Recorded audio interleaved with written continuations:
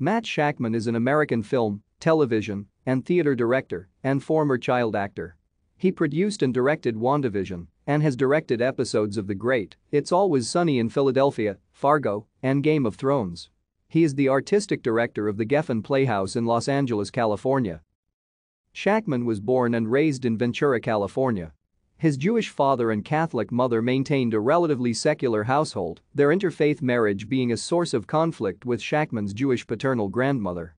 After acting as a child, starting with commercials and landing a series regular role on Just a 10 of Us, he stepped away to attend the Thacker School in Ojai.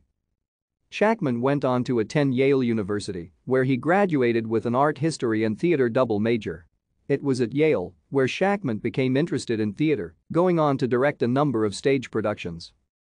After university, Shakman lived in New York City for several years before permanently moving to Los Angeles. Thank you for watching. Like and subscribe if you would like to view more of our videos. Have a nice day.